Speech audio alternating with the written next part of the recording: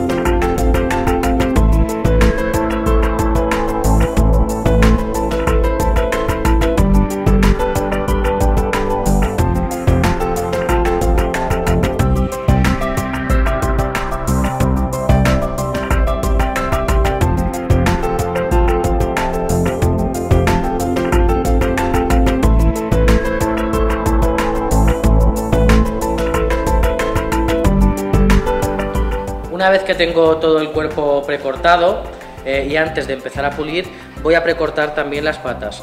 Voy a buscar unas patas en forma de columna, que no me es importante en el Shih Tzu buscar que los codos no sobresalgan, y en las posteriores exactamente igual. Voy a buscar una patita, me gustan las patas gruesas, entonces voy a dejar una pata grande. Ya tenía la cola protegida con una venda elástica para que no me moleste a la hora del corte, y voy a hacer lo mismo con unas gomas de algodón en las orejas para trabajar toda la parte inferior, para evitar en un momento dado pues cortar estas zonas que quiero dejar.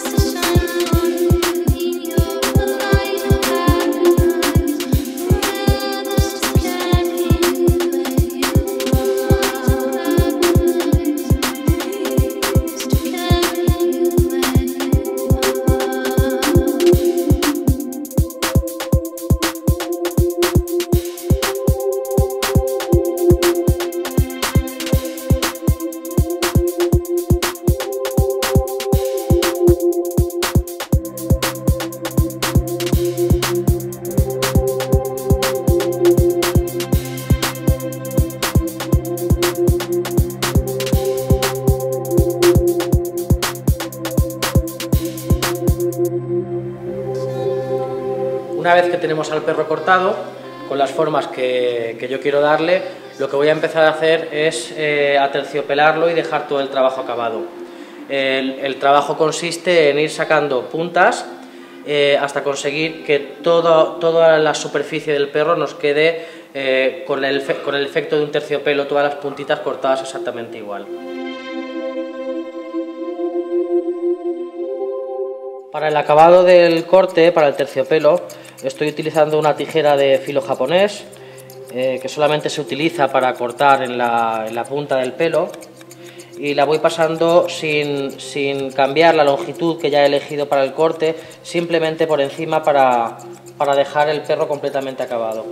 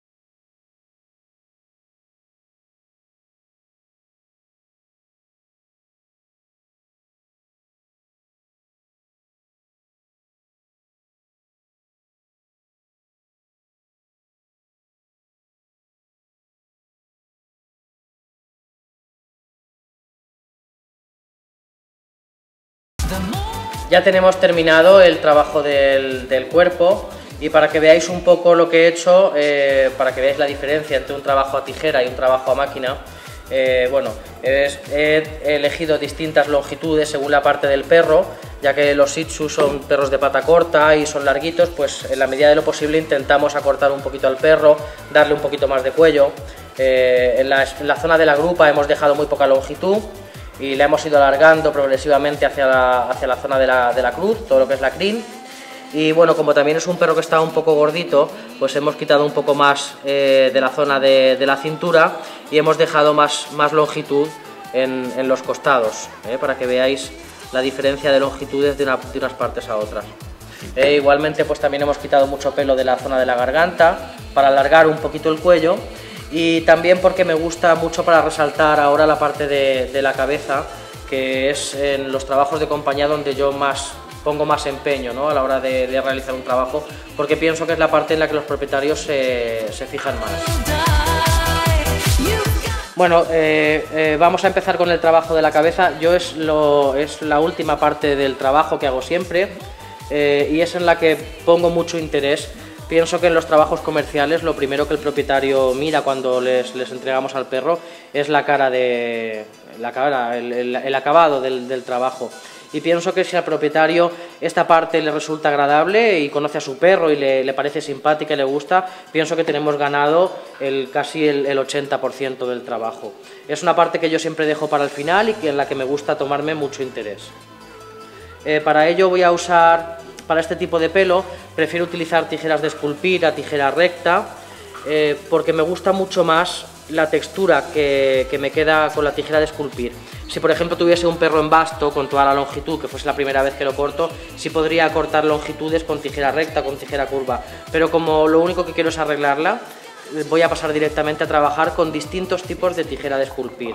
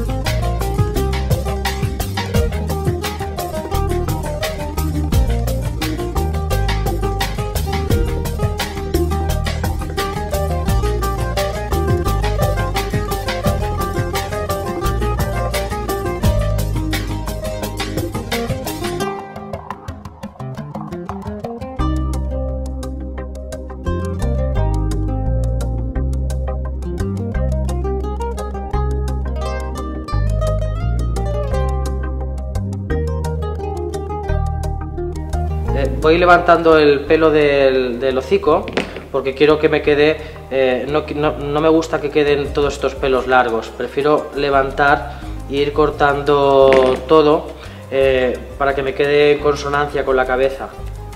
Quiero que me quede también esta parte delantera, que también me quede redonda.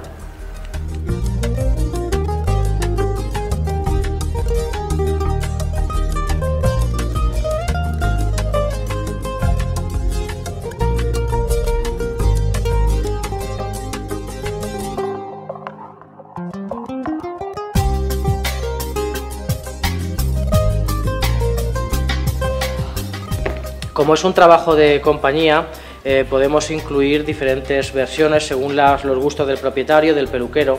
Yo he estrechado un poquito la cabeza en lugar de hacer una cabeza completamente redonda, porque el propietario de este perro quiere las orejas largas.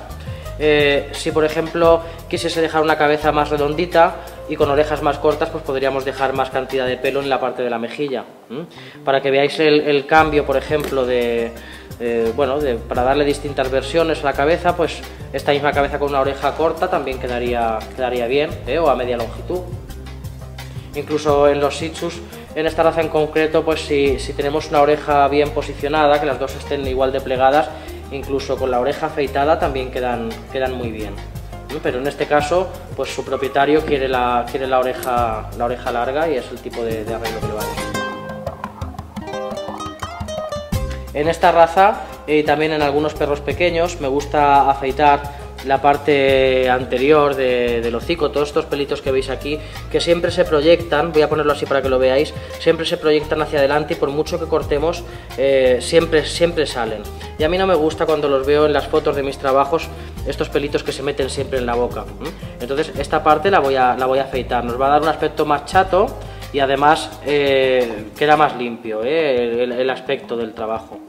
Para ello pues voy a utilizar una cuchilla de estas máquinas que las conoceréis todos, que son para acabados, que son cuchillitas muy finas y que apenas arañan ni pueden pellizcar al perro.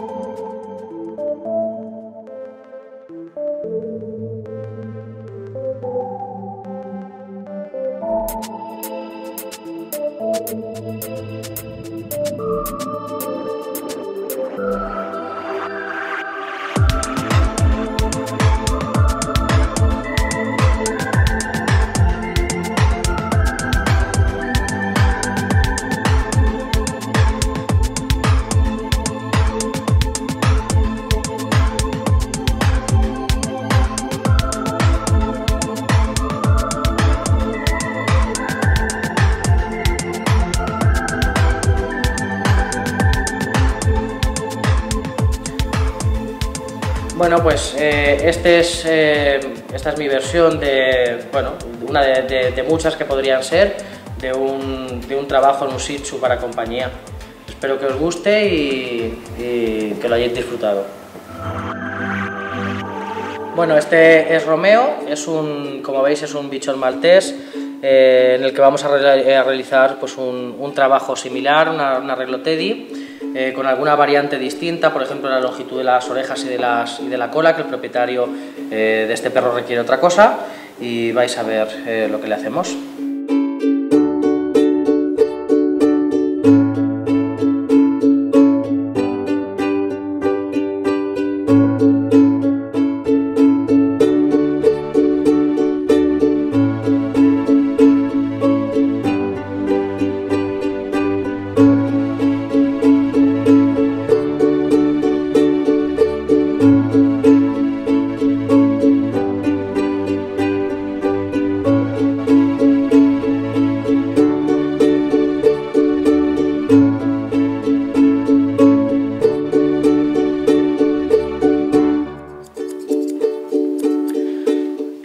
como la textura de Romeo es mucho más suave, no tenemos tanta cantidad de su pelo, voy a pasar directamente al corte, no tengo la necesidad de precortar como con el Shih Tzu anterior.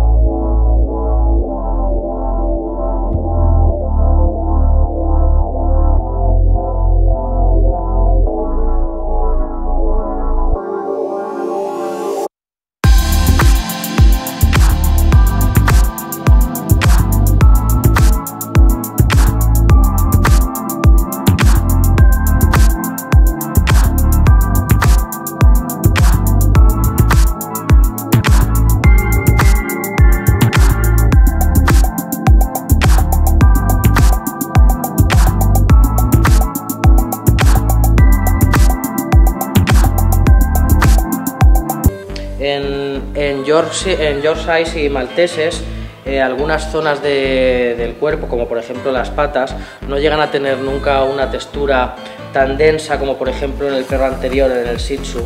Entonces no podemos conseguir un terciopelo tan perfecto como con el perro anterior.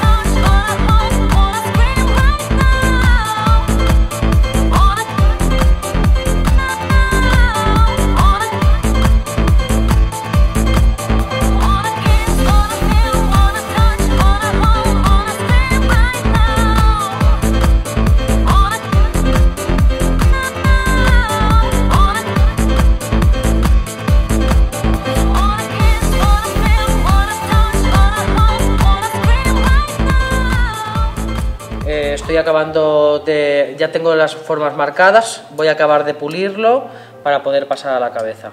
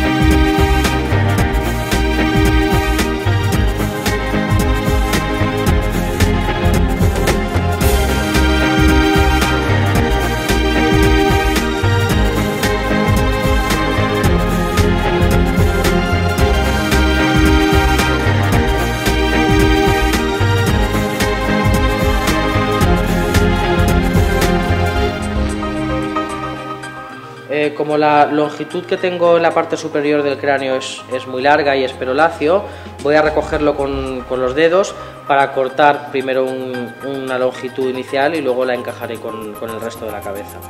Para hacerlo yo lo que hago es recoger el pelo como si estuviésemos intentando coger una goma en toda la cabeza.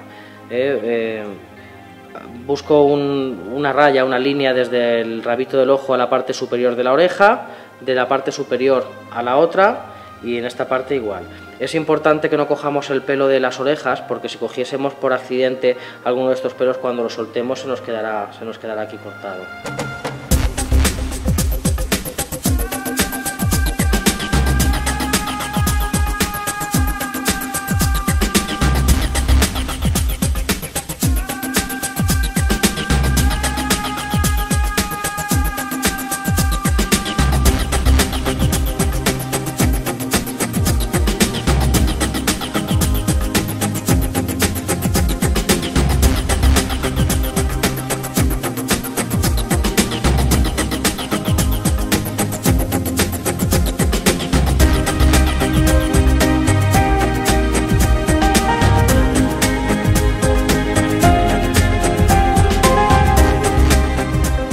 La longitud tenemos que pensarla antes de cortar, porque si cortásemos, por ejemplo, completamente pegado a los dedos, pensad que esta es la longitud que vamos a dejar de pelo en la cabeza. Si queremos dejar más pelo largo, no nos queda otra que cortar o más arriba o bien deslizar los dedos y cortar justo pegando a los dedos.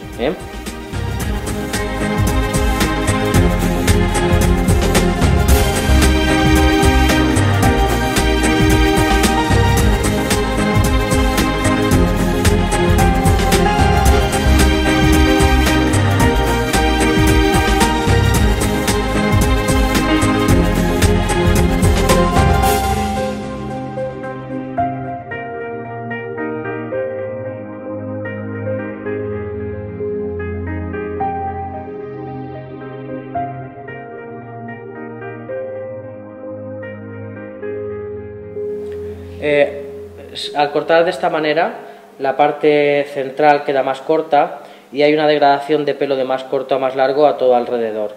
Ahora quedaría, pues para encajar la parte superior del cráneo, cortar todo lo que es alrededor del cráneo. Voy a empezar por la parte de la...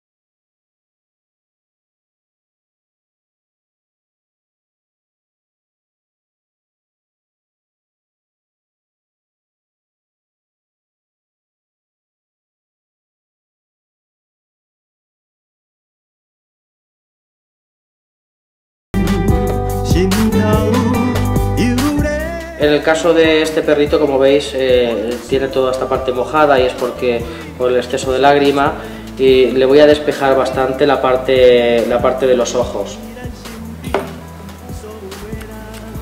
Es más higiénico y al dueño le va a gustar más. Si os fijáis, tiene toda la parte del ojo muy mojada.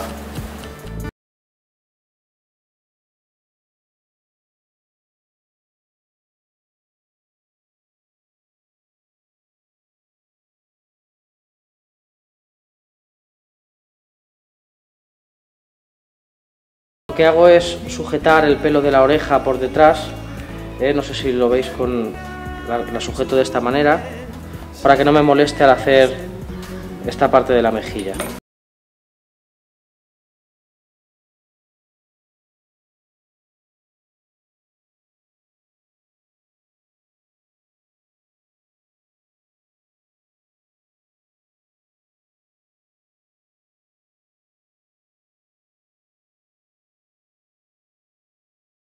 Trabajando con una tijera de esculpir que me creará distintas capas de distintas longitudes que, aunque sean imperceptibles para el ojo, pues están ahí, y siempre nos levantará el pelo un poco más que si trabajamos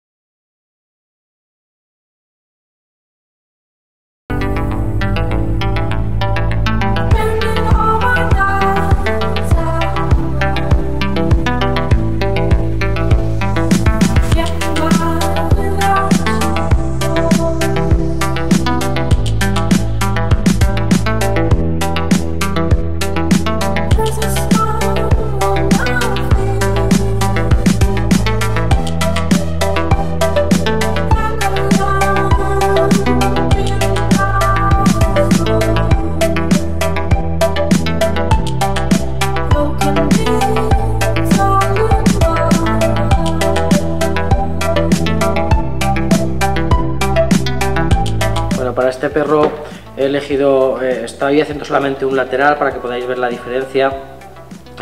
Es un perro que me piden muy despejado y muy higiénico. Como veis, casi no he dejado pelo de bigotes ni de barbas, pues bueno, porque es macho y va siempre oliendo pues, todo por la calle, y se puede hacer un buen arreglo dejando apenas longitud también.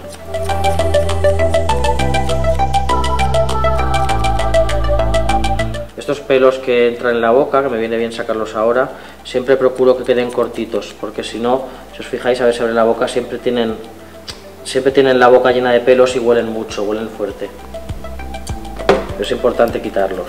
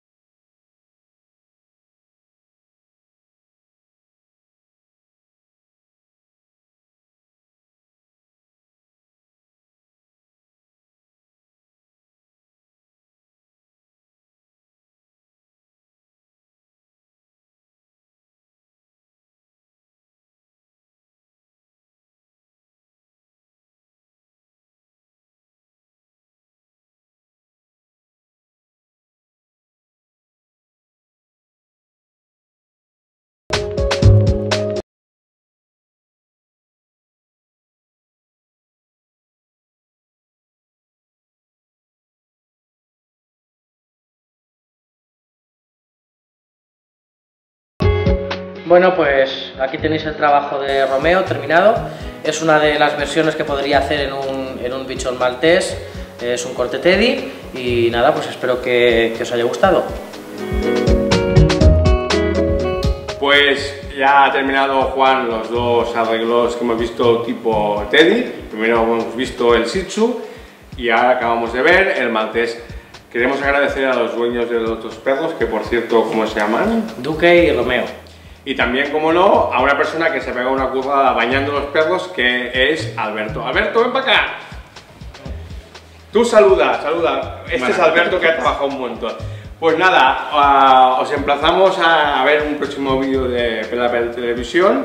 Ya sabéis que podéis contactar con nosotros por los canales habituales, a través de Facebook o a través de YouTube. Y nada, un abrazo muy fuerte y hasta la próxima. Saludos.